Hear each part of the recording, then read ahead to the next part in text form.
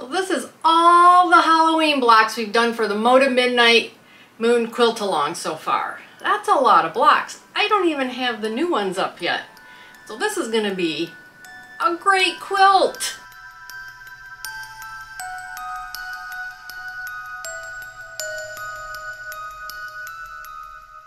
Hey, this is Carrie with Canary Quilts, and this is week 10 of the Moda Midnight Moon Quilt Along. And I have to imagine that if you're here, you love Halloween as much as I do. And I love Halloween. I think what I'm going to do is start sharing a few stories about why I love Halloween so much over the next few videos.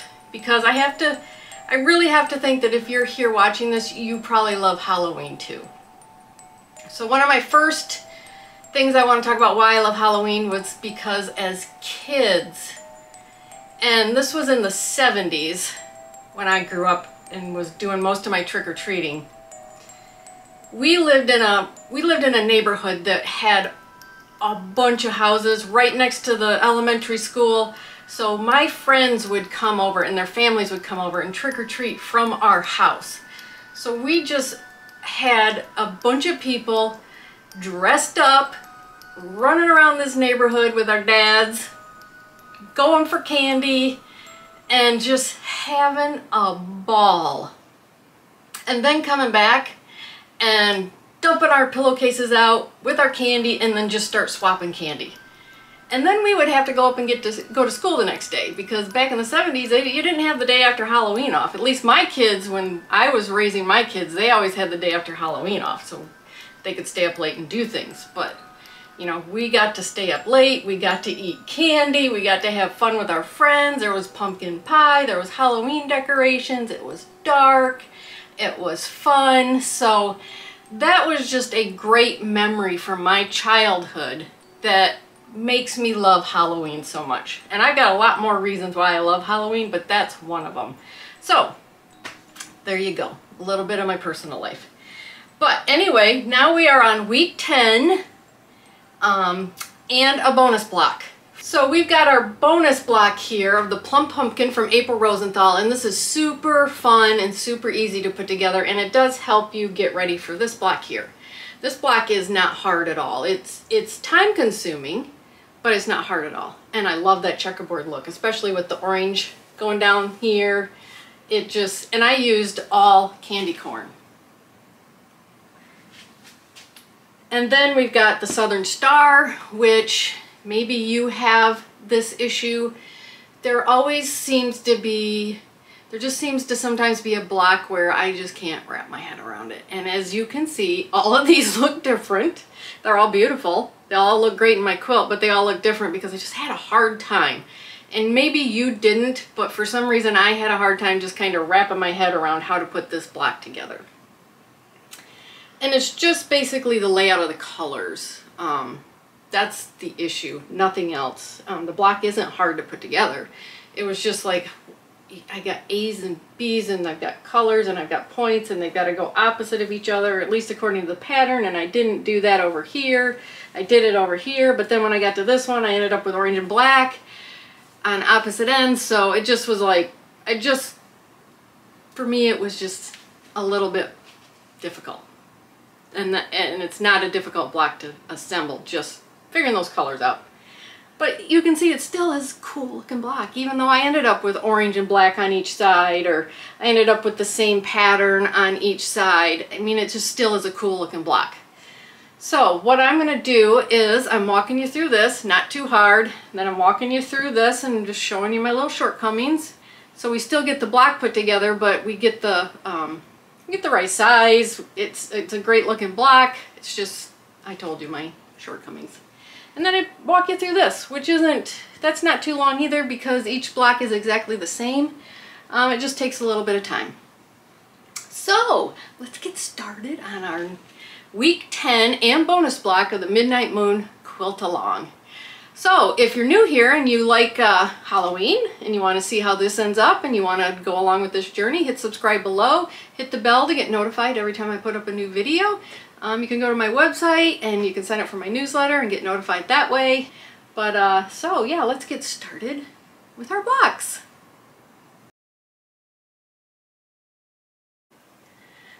Okay, so to get started on this free pattern that's been put out by April Rosenthal for the Moda Midnight Moon Quilt Along, looks pretty easy. So I've got my pieces already cut. This is for the pumpkin. These are marked on the diagonal here because these are going to be the corners of the pumpkin. Stem, leaf, and then all the background pieces I'm going to need. So what we want to do is get started here with these corners. We're going to put them in all 4 corners. And we are going to sew on that diagonal line and then trim 1/4 inch away from it and then iron towards the corner. And then we'll have the shape, we'll have a pumpkin shape after it's all said and done.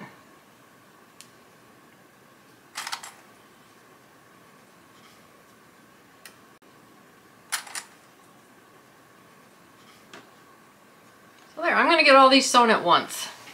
Got my seams. I'm going to cut 1/4 inch away from that seam. Iron it out to make that pumpkin shape.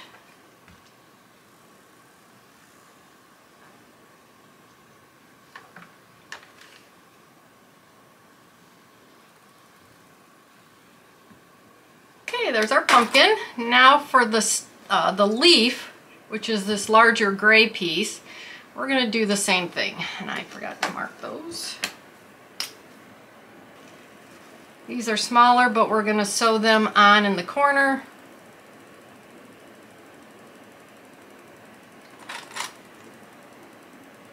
And then we should have like a leaf pattern when we're done.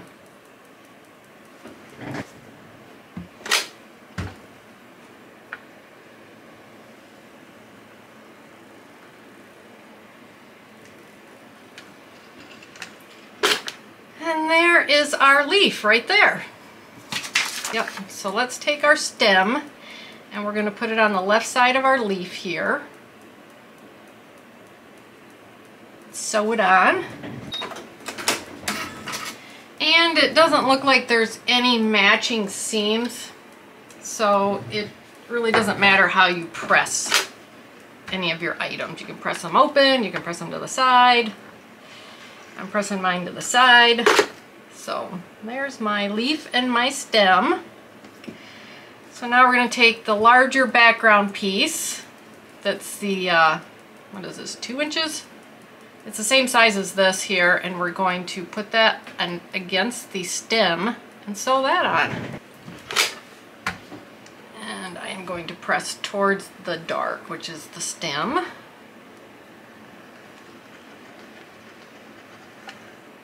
And then on the other side goes the other shorter piece. And I am going to iron that towards the leaf.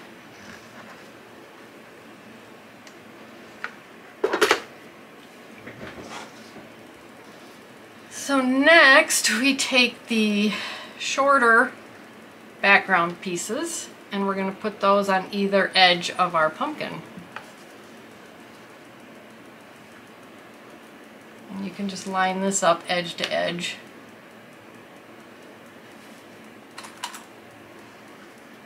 And I'm going to do both sides at once. And I'm just going to iron this towards the edge.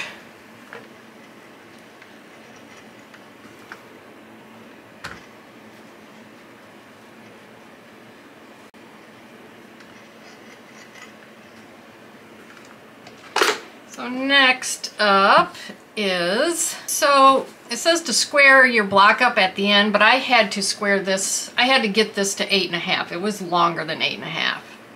So now these pieces will fit much better. So just take note of that. You'll probably have to trim this section before you put these pieces on. And then we're just going to sew these pieces on, press them. We'll just have one piece left to put on.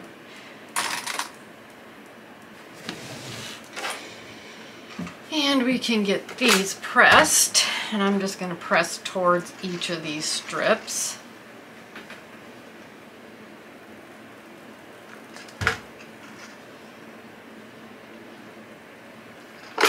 Last thing left to do is to add this strip on.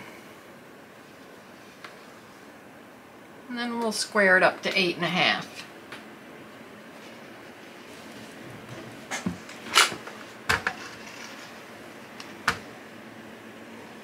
I'm just going to iron that towards the strip also.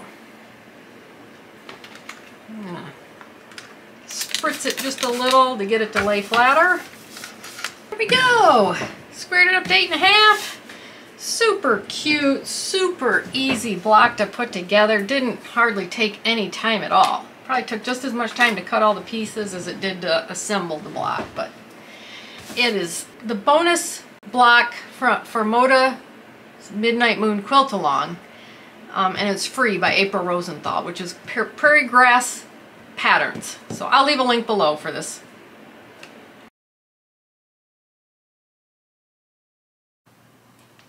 Okay, so here we go with the checkerboard block for the Midnight Moon Quilt Along, and it's a little time consuming, but it's not really hard at all. I've already got the small and the medium size done, and they just have you cut 36 of these background blocks and then 3 each of a color, and black, orange, and gray is what they had, so that's what I did.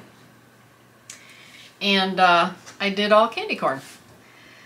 So, to get started with this block, it's not going to be hard at all. You're going to take your, in my case, candy corn block, and I am going to take my background and I'm going to lay it right sides together with my line cutting off this corner over here. And I'm going to put both of these on so that I can go over and I can sew both at the same time. So that's how you're going to set up all of these blocks over here.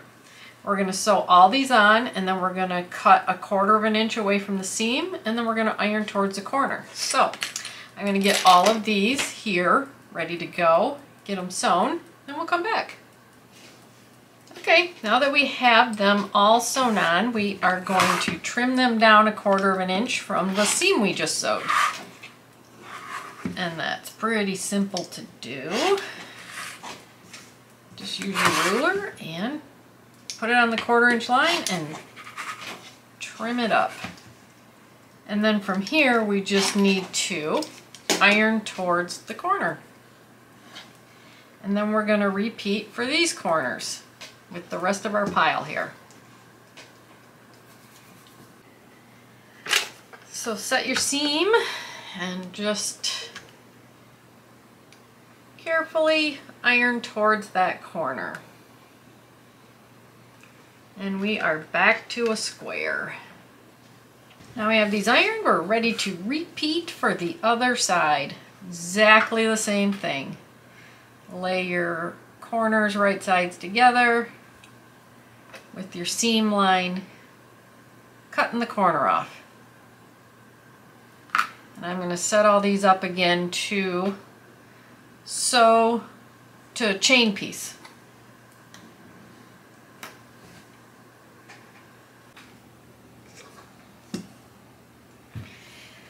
Well, I had to take a break here, so I think you can see why. My little black cat decided to sabotage my Halloween quilt. Okay, so we've got our other sides put on, ironed back. I've trimmed these up.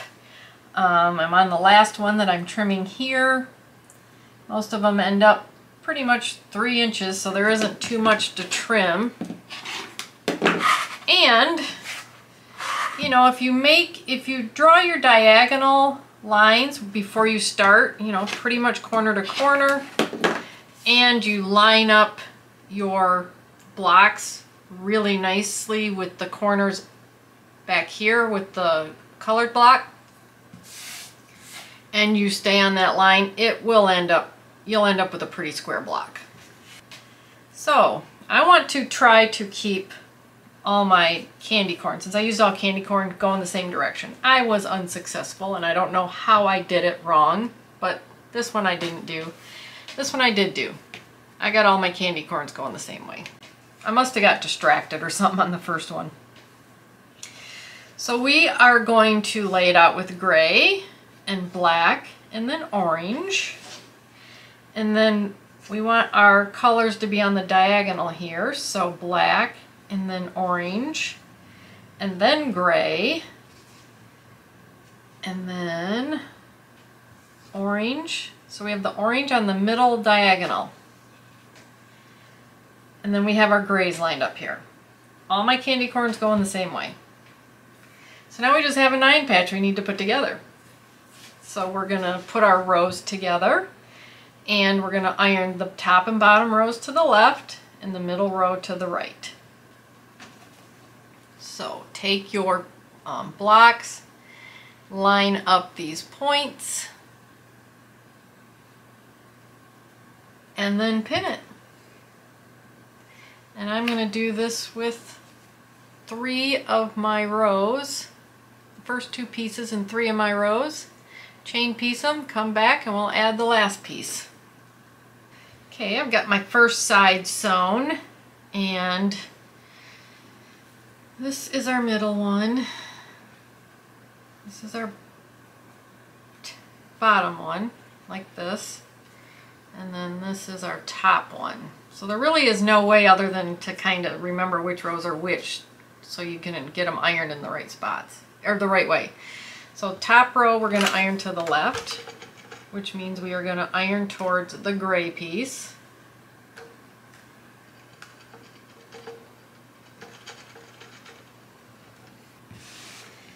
So get this laid back out correctly. And now we'll do the same thing to add these third pieces on.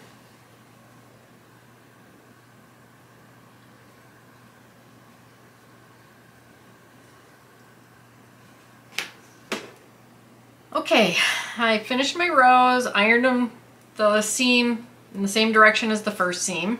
I'm going to get these lined back up. And now we're going to put our rows together and our seams will nest. That is not correct. That is correct. I knew that because my seams didn't nest.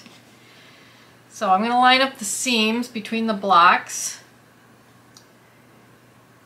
and nest those. And then see how my points look. Make sure they line up. The best I can. You just got to do the best you can.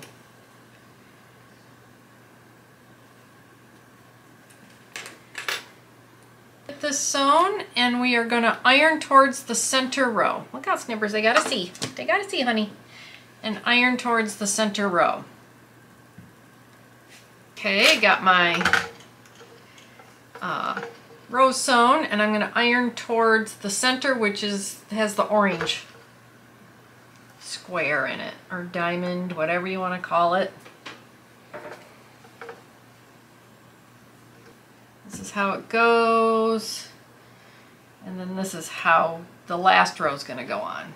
And I got all my candy corn going the right way, so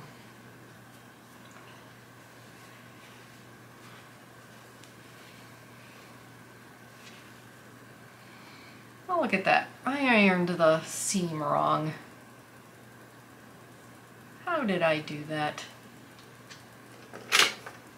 Perfectly honest mistake. Now we can put these together and nest those seams. Hi, Snibbs. You helping me out? Are you helping me? Well, that's a good boy. Yes, you are. And check my points after I get these seams nested.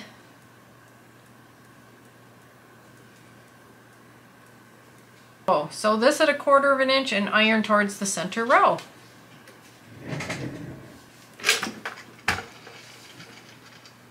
And there we go. We're going to iron this towards the center row.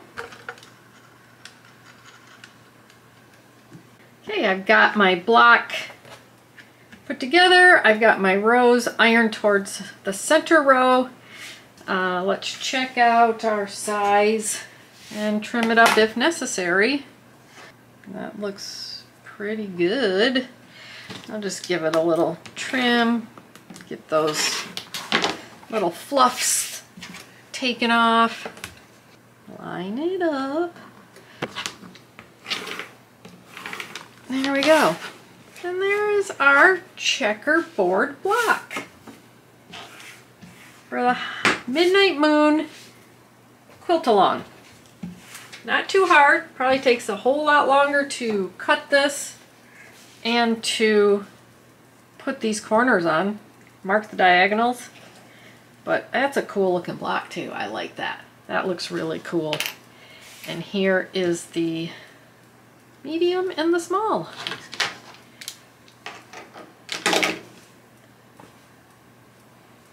Good job.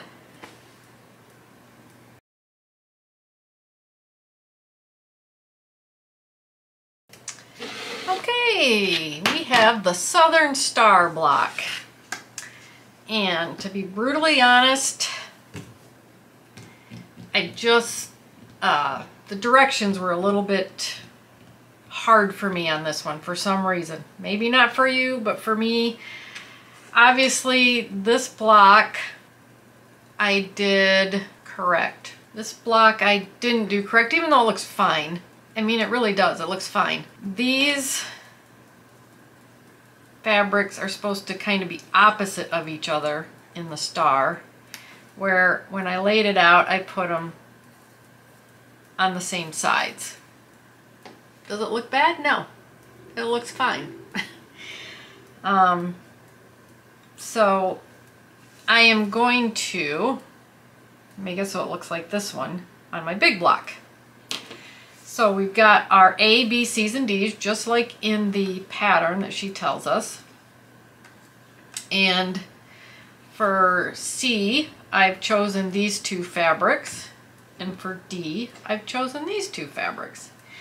A is what we're going to pair with these, and B is the corners right here. And on A, you will draw a diagonal line on the back. So, to get started, we start with C. And we're going to take one of our C's from each color and put it right sides together with our A. And I'm going to get them all ready because I'm going to chain piece. So, take another A and the other C, put them together, and at this point, that line we drew is the guide so that we're going to do 1/4 inch seams on each side of it. So I'm going to get that done, and then we cut it apart and then we iron it towards the dark color. Okay, so I've sewn 1/4 inch away from that center line on both sides, and we are now going to just cut right along that line so we end up with 2 pieces. And then we are going to iron that towards the dark. So I am going to trim my tails off.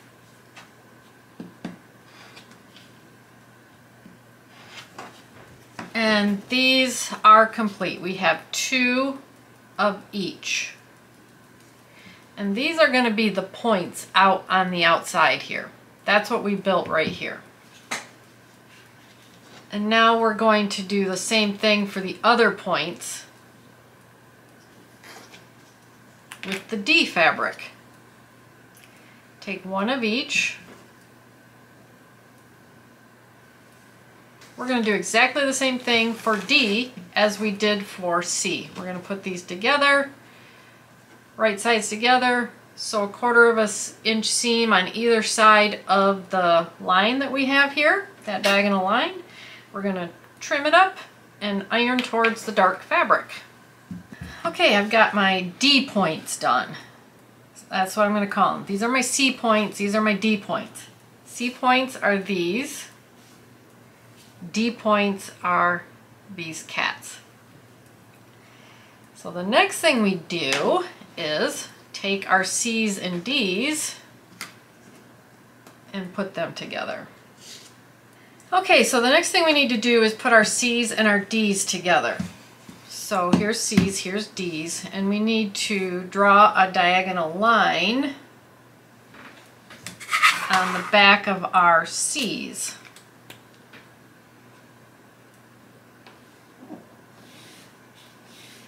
And then we put our C with the coordinating D fabric. I think this is where I was getting confused. So we'll see if I end up, I don't know. I think I'm having a hard time visualizing this.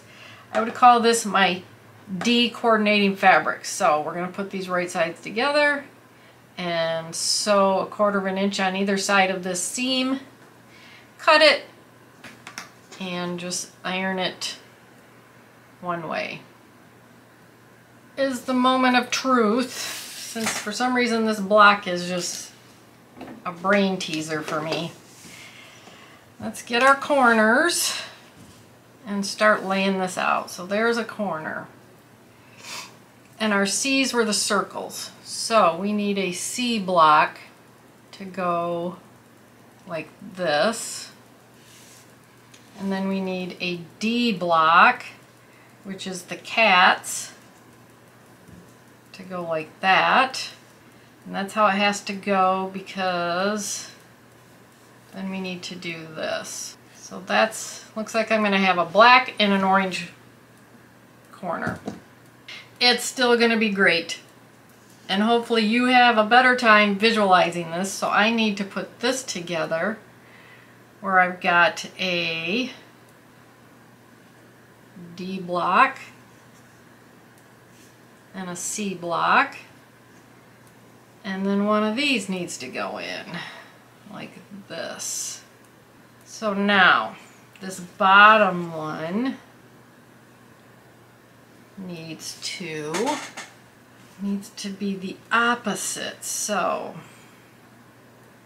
I need the orange half moons and the orange cats to be on the opposite side. And then, so there's that corner. Oh, it's going to be a cool looking block. Not what the picture is, but it's still going to be cool. All three of these are going to be different. I don't know, this was a brain teaser for me. And then like this. I'm going to put the 4 corners together. Just rows of 2 here. Iron towards the dark, iron towards. So you're going to iron towards a half triangle block with the background. So that's how I'm going to do it. I'm going to come back, I'm going to have all 4 corners put together. I don't have my corners put together. I just wanted to remind you that the easiest way for me to remember how to iron these was I am ironing towards the half square triangle that has the background on all of these pieces. So when you're picking it up, you can see where you're at and just go, I need to go towards the half square triangle with the background. That's how I need to iron these. And now these seams here will nest together, which will make it easier, make your points look better.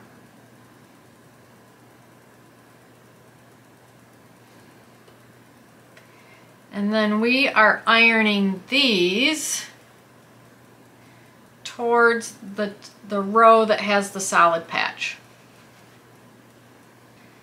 Okay, here's my corners, and we're always going to iron towards the row with the solid patch.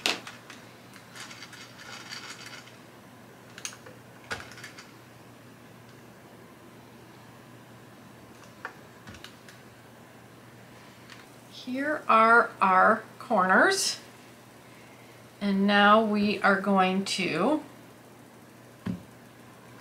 so here's our corners, and now we're going to put our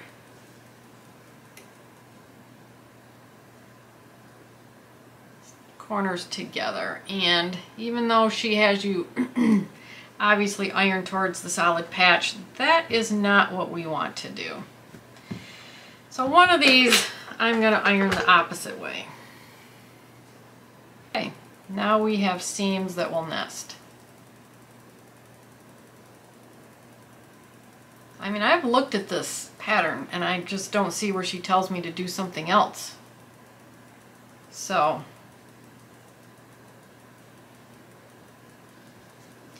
same up here. Let's iron this one over here the other way.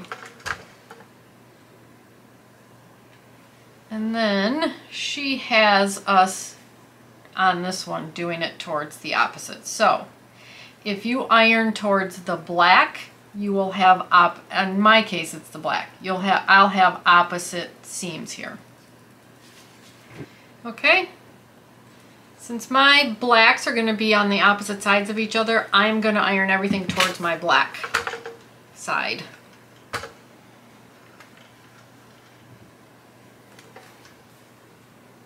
And now we can put our two halves together.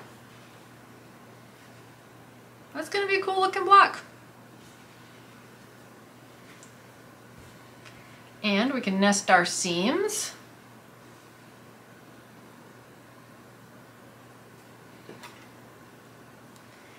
And these seams don't nest, and they didn't before. It's just the nature of this beast, I think. So I'm just going to turn it so it does nest.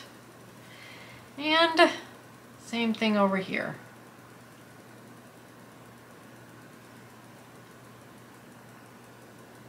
Turn my seam back over so it does nest. And we will sew this, and we are going to iron in one direction.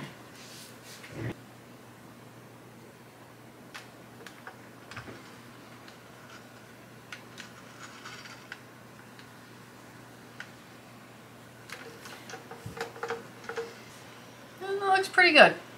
Pretty close to what I need. Not quite, but it will work. There is my Southern Star block, which seemed to throw my brain for a loop. I think the little one is how the pattern actually is. This one has 2 oranges here, 2 blacks there, and the same, well, not the same here. 2 oranges here, 2 blacks there. This one has the oranges in one corner and the blacks in the other corner. So I don't know. I don't know what it was about this block. Just threw me for a loop, but it's done. They work. They're beautiful. They're gonna look gorgeous in my quilt. So leave some pictures in the Facebook post about this block and let me know what colors you used, how it worked for you. Did you understand the directions better than I did? You probably did. This is just one of those. I think we all have one of those blocks that throws us for a loop. So there we go. Checkerboard and Southern Star blocks for this week.